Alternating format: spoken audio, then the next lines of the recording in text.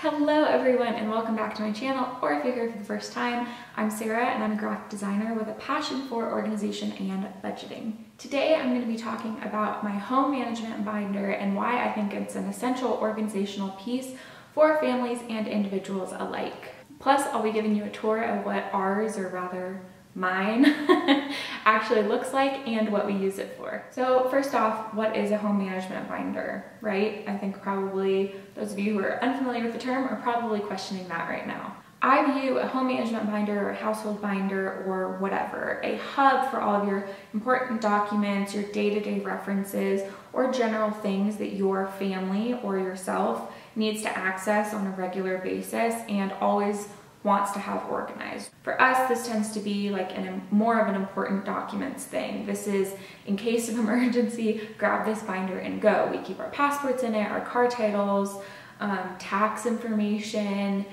contact information, a whole bunch of other stuff that you'll see in the tour later. But it's really useful because all of those things are in one place, right? You just have to grab this one binder. I'm looking over here because here it is.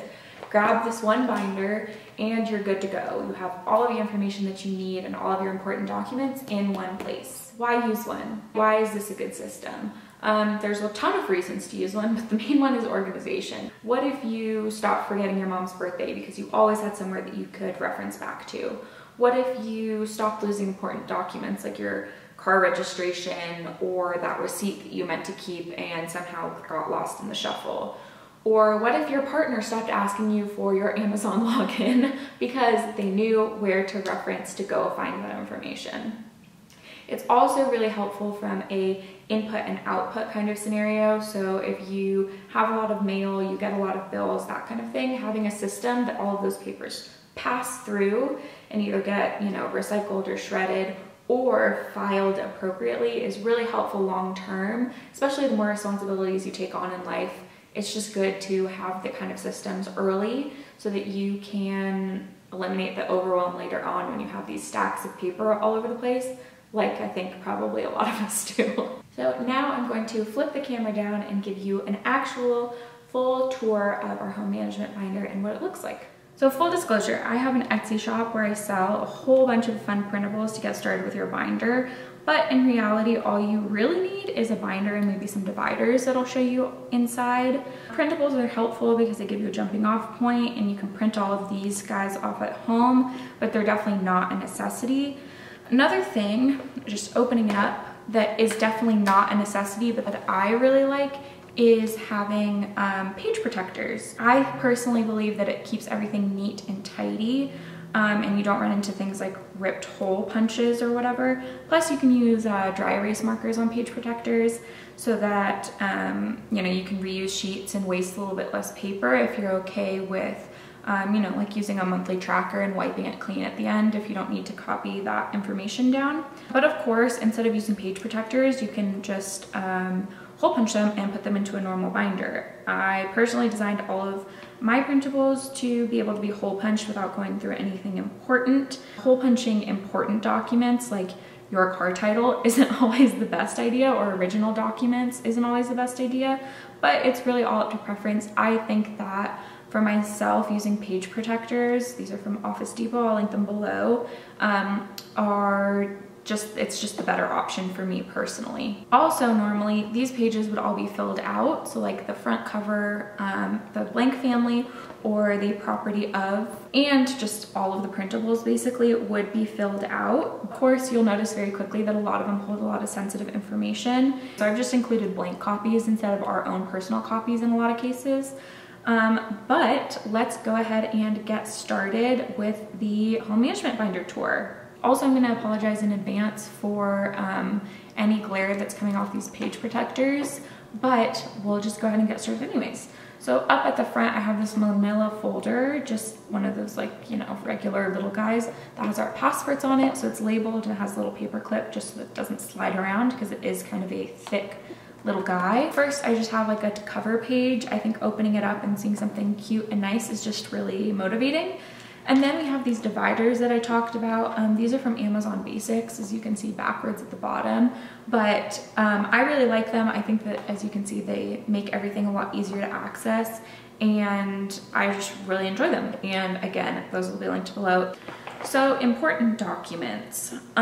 First off is the individual info. So these are things like blood type, right? Like how many people have their whole family's blood type or social security number memorized off the top of their head. I know I don't. So then we have the emergency contacts.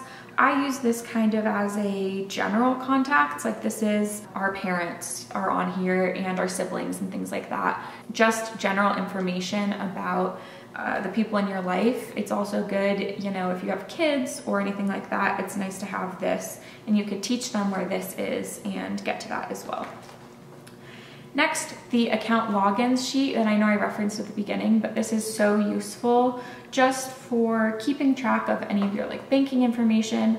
This is like a very obvious one that I would want to keep private because it does have all of our account login information, but you have space for like your account, your usernames, and your passwords depending on what you're doing. Next, this a sheet that I just put in here for fun's sake because I don't have kids or a pet, but we have the pet sitter info and the babysitter info. So things like what can they eat for dinner, or what activities do you suggest that they do, any emergency information, like where are you gonna be, that kind of stuff. This would be a really good one to laminate and redo.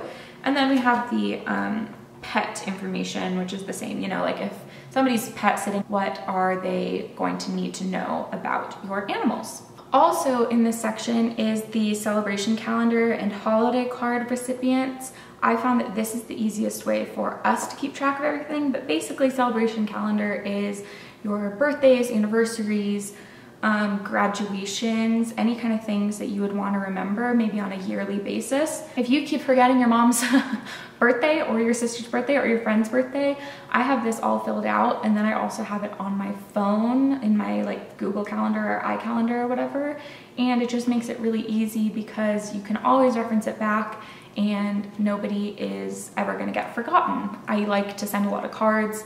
This goes hand in hand with this holiday card recipient printable that again we keep printed out, and it's really easy to have them next to each other because maybe at the beginning of the month you go, okay, I want to send cards for May birthdays. Cool, the people that you're sending cards to are probably the same as your holiday card recipients. So yeah, that is important documents as far as what we put in here. You'll see that a lot of other important documents have their own section, but moving on. This is the cleaning schedule section. This might seem like overkill for some people, but I find that having this kind of thing is just really helpful because you don't have to think about it. So you have your cleaning schedule, which is a weekly, so Sunday through Saturday, what tasks you want to accomplish daily, monthly, and deep clean areas. So like I think it's on Thursdays to deep clean an area, so like bathroom cabinets might be one, or your laundry room or something like that, where if you have a running list of things that you want to organize in the future, it's really easy to fill that in and plug and play. So we keep one of these on the fridge. I love them. I think they're the best. Monthly cleaning tracker is, you know, you can circle the month and then go through and say, okay, how often did I vacuum, or that kind of thing. This is really good to use in coordination with this so that you can tell, okay, I need to wipe down the cabinets once a week to feel like things are clean. Okay, then I can put it on Monday or whatever. We actually use themes over here. So like Wednesday's laundry day. I do the household laundry, especially now that I'm working from home. It's like super easy to do laundry on Wednesdays. That's all of that kind of stuff. Next, a deep clean checklist. I have some of these filled in, but we also put our own. These would depend on, of course, what kind of home you're living in and how much deep cleaning you need to be doing. Also, yearly cleaning tasks. So say you want to go through your holiday decorations every winter, right? Like every January 1st, you go through your holiday decorations and see what you can get rid of. This is just a good thing to have reference for, so that those things, or like cleaning out the gutters, right? That's a really good yearly task, but you do it during fall. So this when did I last, I think is also a really helpful thing to use. So when did you last deep clean the oven? I never remember that. Is it due? Do I need to be doing it soon? And you have space for multiple dates so that you can keep track of it over time. Next is the money matters section. Save money and money will save you. Like I said at the beginning, this is one of my passions, and I very much so think that this is a very, very good thing to have in your home management binder, or I mean, even in your separate finances binder. So first, I think starting high level with your financial goals is really, really helpful. So say you want to buy a house or a new laptop, or save for a vacation, or pay off your debt, or that kind of stuff. Having it at the beginning of this kind of section is just good to keep you grounded and keep you moving towards those goals. This is a quarterly save and spend is what I call it, which is essentially how much money did you save for each of your savings goals a quarter. I think that this is a really good way to break it down. And the quarterly spend. So I also find it really helpful to look at the percentages that I spent for each of these categories. So how much of my total income or total spending went towards my want category, my need category, and my savings category. And I think that that's really good. Also just to kind of give yourself a little checkup and determine whether where your money is going is aligning with your goals. Next, savings tracker. So say you wanted to, like I said, those financial goals, you could break it down. So you could say, okay, I want to save a laptop and my new laptop is going to be $1,000. There's 20 boxes, right? So you divide it and then say how much each box is worth. I'll put up on the screen what this kind of looks like filled out, but I think this is really helpful because you can check off or put stickers or color it in with a highlighter or whatever, and then you can visually see and keep your motivation for reaching your savings goals. We are very, very fortunate to be debt-free at this point, but if you had kind of debts, like a worksheet for keeping track of your debt would be really good to have in this section too.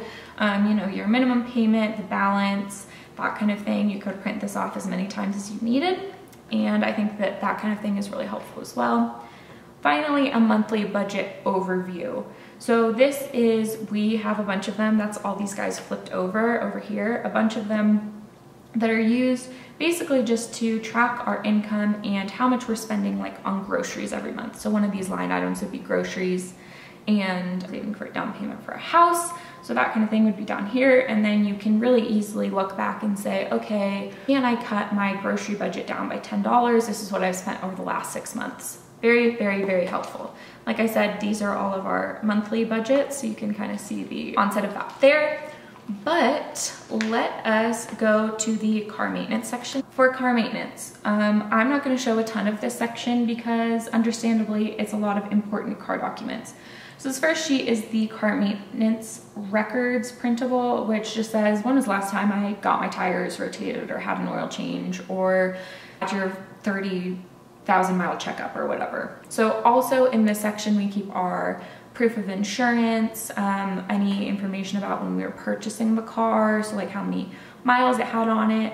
We actually have like all of the information from when the car was actually purchased, like the original printout and stuff like that, and the title to the car and any other important car related documents, which are all under the car maintenance tab in this binder. Also in this section, this is the back of the car maintenance section, we have information about registration. So we keep like the original registration that you're not supposed to keep in your car in here. Next is meal planning. I am convinced that groceries and meal planning are one way that a lot of people could benefit budget-wise and organization-wise over long term. But the flow of the way that we organize these things is first freezer inventory, meal plan, and grocery list. And I'm gonna explain why. The way to save money on your groceries is to start with what you already have. So what do you have in your freezer? What do you have in your fridge that's gonna go bad or that you could use? Then what meals could you make out of that, right? So planning your dinner or your breakfasts or what you need to prep ahead of time, that kind of thing. And then once your meal plan is done, you would move into your grocery list. So, you know, making a actual grocery list that says, okay, we have, I don't know, we have shrimp that we want to use up. Okay, so we're going to make shrimp scampi over here. And okay, well, we have pasta, but we need lemons. So I'm gonna go ahead and put lemons in the produce section, that kind of thing. Then the final section in here is go-to recipes. So I just made this pot roast the other night that I put in here. My mom also gave us a bunch of recipes when I first moved out. Those are some good things to have in this section as well, like go-to recipes. Depending on how many recipes you have, I don't do most of the cooking, and my husband really likes looking at recipes on his phone. So this section isn't super robust for us, but it's also good just to have, like, you know, a section of, if I make a recipe that's really easy to copy down, I'll put it in this section as well. So these final sections are ones that I'm not really going to go through over because they're essentially all important / sensitive documents. We have immunization records, test records, like if we have a blood test or things like that, all are in here. We also have taxes, which I guess I can flip to. We have all of our taxes, so I keep our tax information. This says 2016, but it's really 2013. The best thing to do with your tax information is keep it for 7 years. Theoretically, that's as long as the IRS will / can audit you. So we keep all of our tax returns. This isn't all of it technically because I was doing a lot of freelancing and like 1099 type work in 2016, 2017, 2018. And so all of those deductible business receipts, etc., are in another folder so they don't bulk this up. And because I just want an overview generally with this kind of thing. We also have academics back here, which is like our college diplomas or academic transcripts or things like that. If you need information, if you're still in school, having a section like this is also really useful. These are not things that I technically keep in our binder, but these are things that you could keep in yours if you would find that this is useful for you. You could add more things to this depending on what the schedule of your family is. So for us right now, we are still in the middle of the worldwide pandemic, so we're not doing tons of calendar and planning stuff. But you know, you could have overviews of 2021, 2022, a monthly calendar, or you know, monthly habit trackers, a weekly calendar. So if you're super, super busy, this kind of thing can be used to track class schedules, vacation itineraries, just a normal week and like your extracurricular family activities if you have a ton of kids or something like that. Also, we don't own a home, but I bet your binder would be a lot bigger if you do. So like our home kind of things would be paint color trackers, home maintenance project type tracking, anything that you want to update in the future. Again, projects and repair lists. So say you need a new fence and you want to set goals for when you want to have that done. Contractor list. So you have your plumber information or your electrician information or your general contractor information all in one spot. If you were doing any big projects, you could keep a tracking document with all of the costs that you're using. You know, you're redoing your kitchen, you're doing a kitchen remodel, and you're calculating, okay, cabinets cost this much, your new countertops cost this much, you've spent this much on hardware or, you know, recessed lighting or whatever. Also a planning sheet. So again, if you were doing a kitchen remodel, these kind of things would be really good to keep on hand. And then you have all of that information for future projects, right? So if you're wondering, oh, how much did we spend on that again? The cabinets cost how much money? Your friend asks, or you want to do a similar thing in the future. So yes, that is basically our home management binder. Like I have said multiple times throughout this video, all of these things, including the binder, the dividers, the printables, and the page protectors, will all be linked down below if you are curious. But genuinely, I really, really love this system. I think that it makes everything a lot easier to manage. So, you know, things that come in, maybe I determine whether they're important or not. So like we have in here in the money section, quarterly reports from our retirement accounts. That goes in here and you just know where it is. It's all in one place and it's really easy to access if you need it. Plus it's all in one place so you can grab it and go. You know, when you're moving, you just have this one binder and you just take it with you and then you're not worried about, oh my gosh, we lost the car title. So that is our home management binder. So thank you so much for watching. And if you enjoyed this video, don't forget to like and subscribe so that you don't miss my next video. Thanks so much for watching. I'll see you next time.